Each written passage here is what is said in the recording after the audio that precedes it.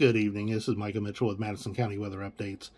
It's about 9:25 p.m. I just want to take a quick, do a quick video here. It's pretty impromptu, so it's not going to be very organized. But I just want to talk about what's going on with our system here, and what's left of this ragged mess that we've had. We're taking a look here at the GR Level 3 radar. We're having to use the North Webster radar because Indianapolis is down, but to still get a good imagery. We can see the heavy icing that is run right along I-70 and just south of it. We had quite a bit of sleet. Now we've got some light freezing mist. You can see the majority of the snow is hung out up north. There are a couple of 1.5 inch reports up there around Huntington and Fort Wayne. So the snow kind of stayed farther to the north.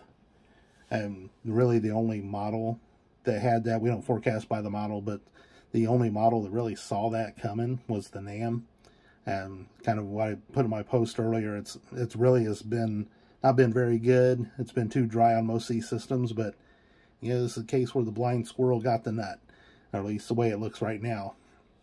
One thing I want to note is, as this dry slot works in here, and I'll show you a water vapor loop here in a minute, even though there are no radar returns here, there is still very light freezing mist, a few snowflakes mixing in with it.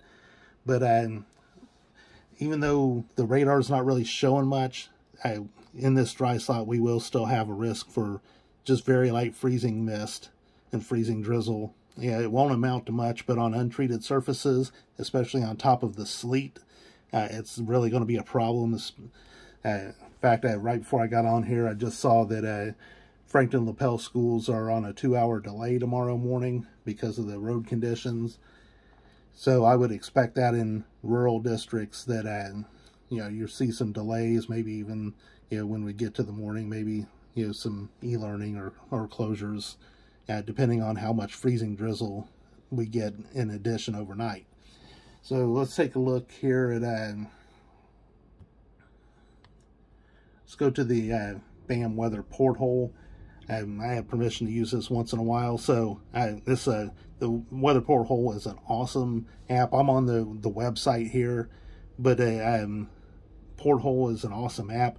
Of course, something's going on with my computer and it's not wanting to load this radar image right. Here we go. Let's try to catch this up here. Okay. Sorry about that. I'm having some internet issues here.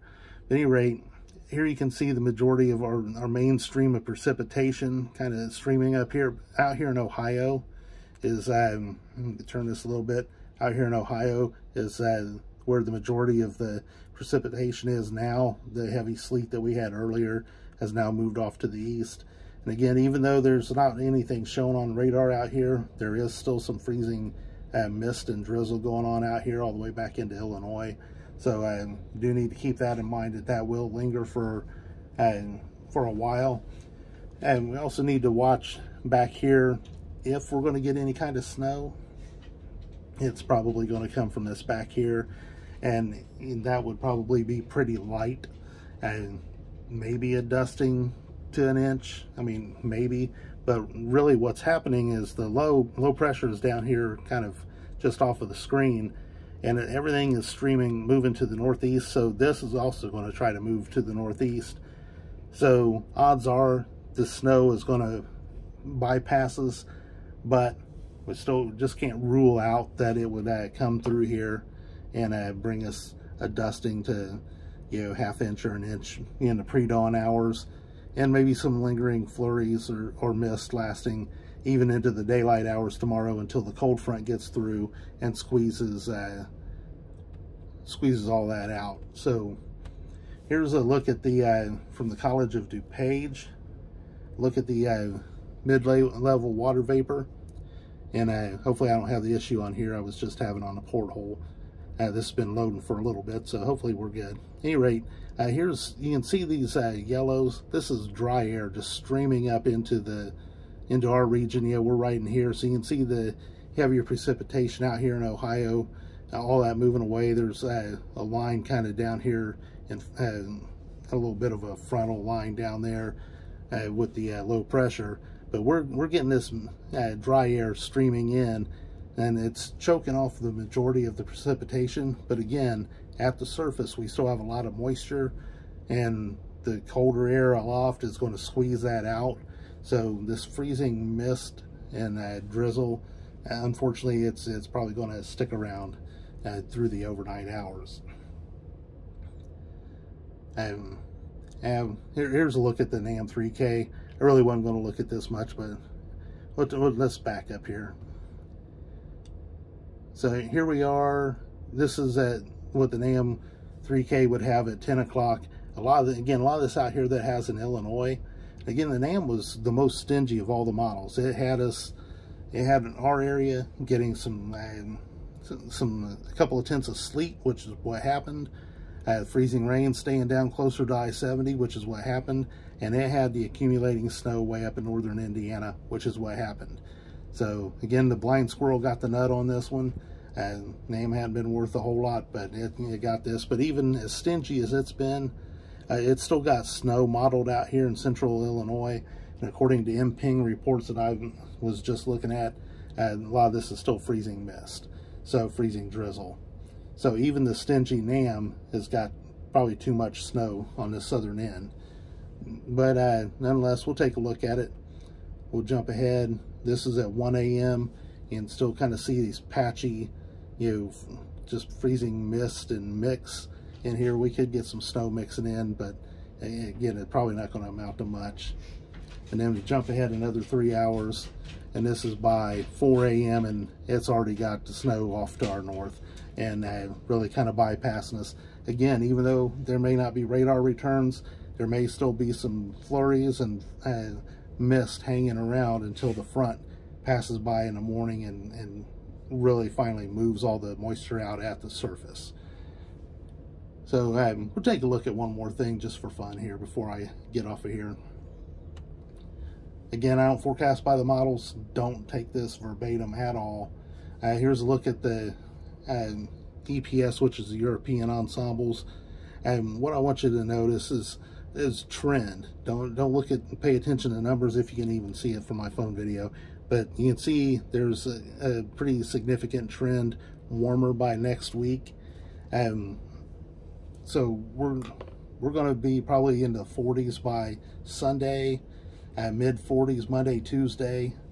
I think we're going to be warmer than even what this model has by mid to late next week.